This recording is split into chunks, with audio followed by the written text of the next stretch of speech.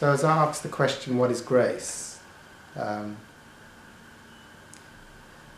this is just my view on what is. I think grace is not one of those nebulous words.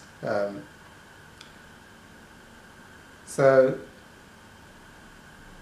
the ego is the thinker. It's like I'm an individual thinking what I need to do or say or be, and having problems and needing to be in control. So grace, generally, I'd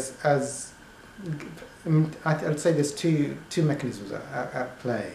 One is like usually when one is doing spiritual work, one tends to say there is the experience of grace or miracles or synchronicities or providence tends to happen more and more often as one does spiritual work.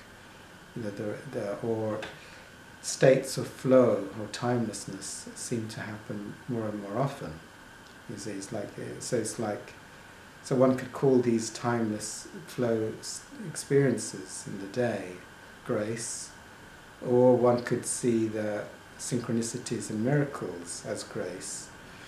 And what's happening here is that as the ego is dissolving, as the identification with thoughts and body is dissolving with spiritual work, then one's vibration is increasing, and these experiences of grace happen more and more frequently.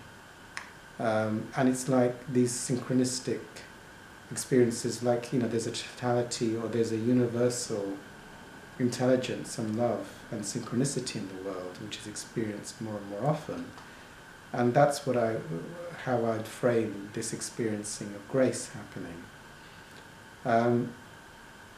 So grace, for me, like in 12-step programs, we say that, when you're in addiction, life is unmanageable, meaning that there isn't much grace.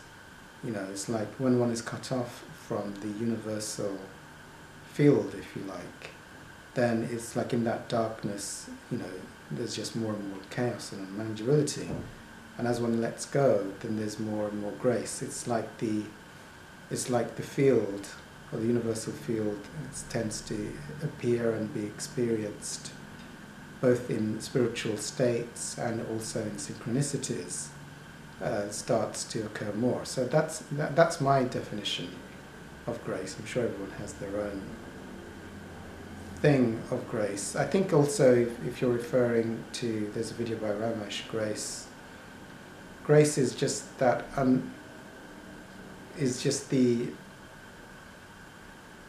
there's like a rightness which comes with individuals at a certain point, like a grace which comes, which then helps them to be on the spiritual journey. So it can be like one is spending many, many lifetimes coming and going and not being interested in spiritual work, just having a humdrum life from lifetime to lifetime. And suddenly, at a certain point, there's grace and there's a ripeness for spiritual work to occur. And that can be termed as grace.